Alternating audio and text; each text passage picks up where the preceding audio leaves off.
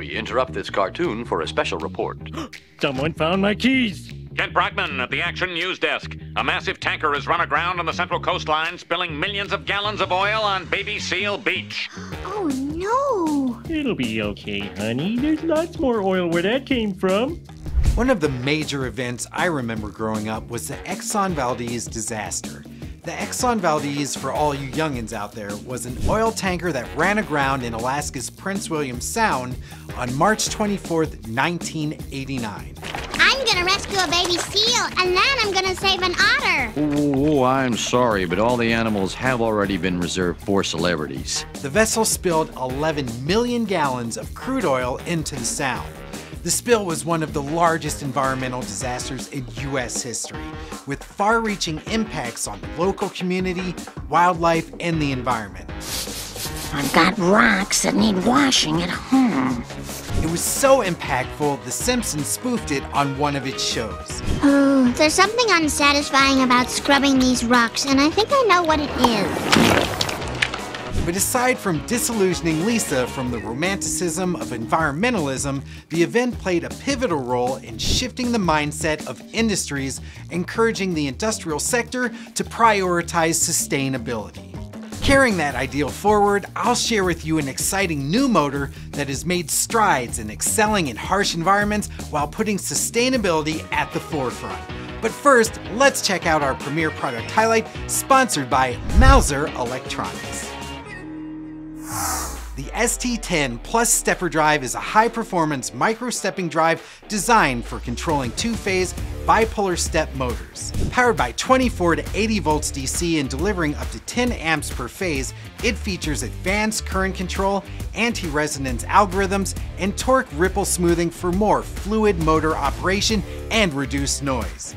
It supports pulse, direction, velocity, and standalone Q programming via RS-232. CE approved and RoHS compliant, it pairs seamlessly with NEMA 23 and 34 step motors with digital and analog I/O, robust protection features, and compatibility with Applied Motion's ST configurator software.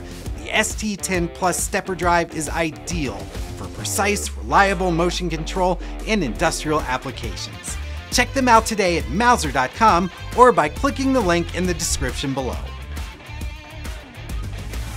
Driving stepper motors with 4, 6, and 8 wires can be challenging. To simplify it, we present David's Corner. Thanks, Andy. Well, as we all know, motors come in all shapes and sizes. Stepper motors in particular are very interesting because they have more leads and they can move incrementally in both directions. But the driver boards that we use for them can be pretty complicated. There's a lot of terminals, but they come in 4 different categories. The first set of terminals is for the power input. Now, we power stepper motors with a lot of different voltages, so we'll often see these with anywhere from 18 to 80 volts DC, or sometimes more or even less, depending on the size of the motor. The next set of terminals is the terminals that go out to the motor itself. Stepper motors have often 4 leads, 6 leads, or 8 leads, so we have to get the driver board that's suitable for whatever motor that we're using. The next set of inputs come from the controller.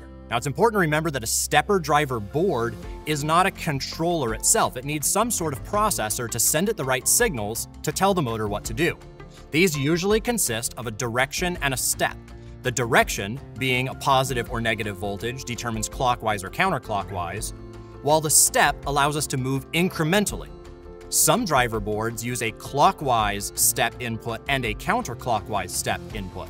The signaling is similar, but the programming is different, so we need to be aware of which one we're using.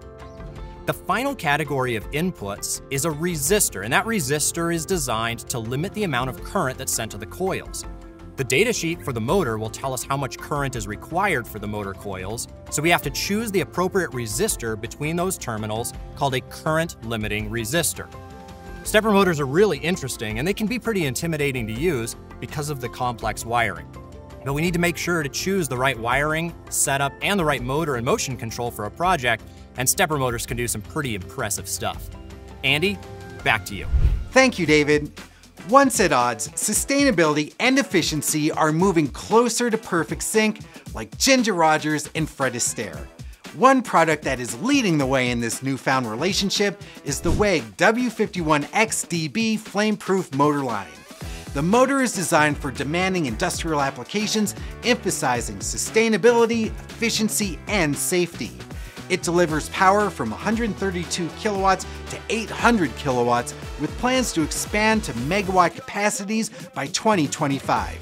Featuring an innovative cooling system, advanced end shields, and compact frame, the W51Xdb maximizes power density while minimizing space and costs.